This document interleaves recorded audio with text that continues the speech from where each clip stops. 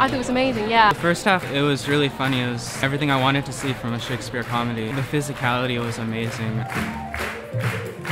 The setting of the play was really interesting. Setting it in Ireland and with the music was beautiful. It was so funny, captivating. The funniest bits were with the various servants. Kate making fun of the suitors was excellent.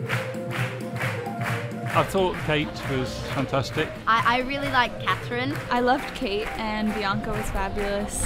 Grumio just made me laugh the whole time. One character might be speaking to the audience and she'd be snickering behind the character's back. The entire cast was so strong. I think my favourite bit was Kate's speech at the end. I thought that was really complex and a really interesting interpretation. I guess it was a lot darker than I expected, especially the second half. It was disturbing. I wasn't laughing as much as I expected to. I thought that was beautiful.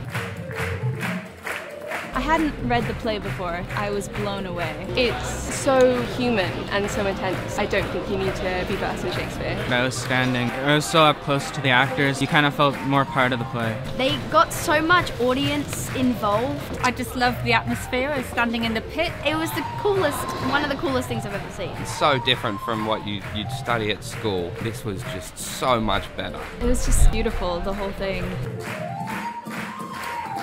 Come here. Even if you don't like Shakespeare, just go watch it. I think everybody should come. It's my first time at the Globe and I'm really happy I got to see that.